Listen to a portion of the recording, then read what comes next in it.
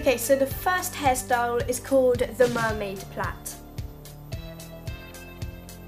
So what you are going to need to do is just normally brush your hair.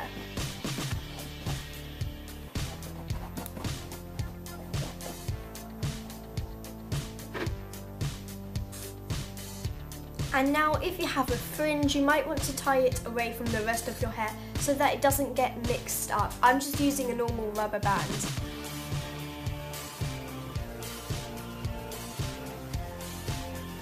Fabulous. Okay, so what you're going to need to do is brush all of your hair to one side. And now what you're going to do, you're going to split your hair in half and get a tiny piece from each side and join it to one. So you should have a small piece that's around about this thick. And you're just going to tie it with a rubber band to keep it away from the rest. And now splitting it into two again, I'm going to discard the back half and get to the first half first. And what I'm going to do is backcomb it a little bit. No one will be able to tell once it's in a plait. And now what I'm going to do is I am going to plait it. But instead of putting the hair forward, I'm going to put it to the back.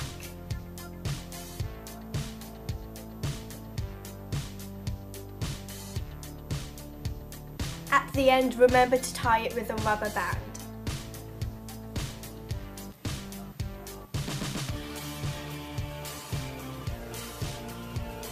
And now what you're going to do is do the exact thing on the other half of your hair.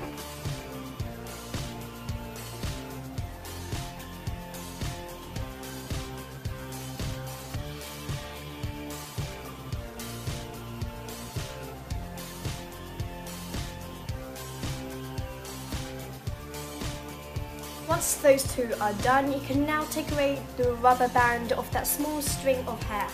And what you're going to do with this is you're going to thread it through the top part of your first plait that is towards the front.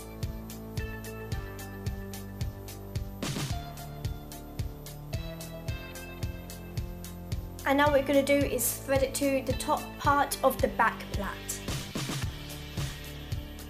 And then you're going to go back to the front part and thread it through there, and then you're going to keep repeating this. It's kind of like a stitch.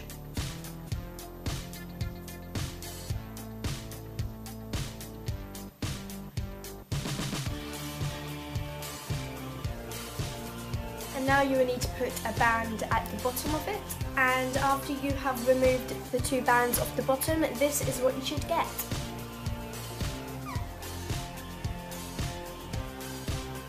Okay, so this next look I called the braid headband.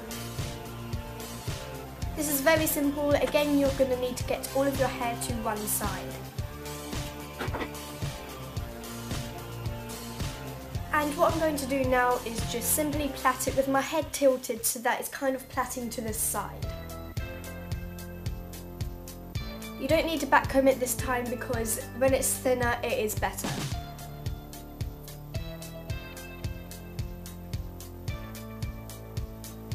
Now what I'm going to do is twist it at the roots and pull it over my head.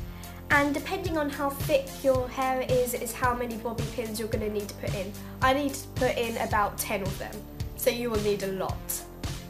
And that's the finishing look. This next look I call the pull through ponytail, and it's very simple. All you have to do is put your hair into a loose but neat ponytail. And then what you're going to do is put a hole in between it, put about 2 fingers in so that you can pull the ponytail back through.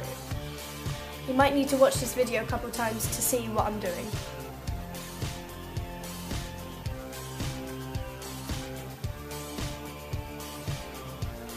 And that's it.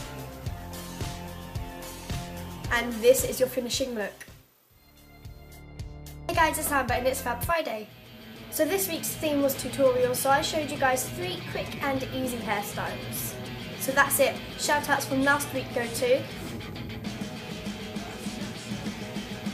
For a chance to get a shout out next week, comment down below what hairstyle was your favourite. That's it, bye!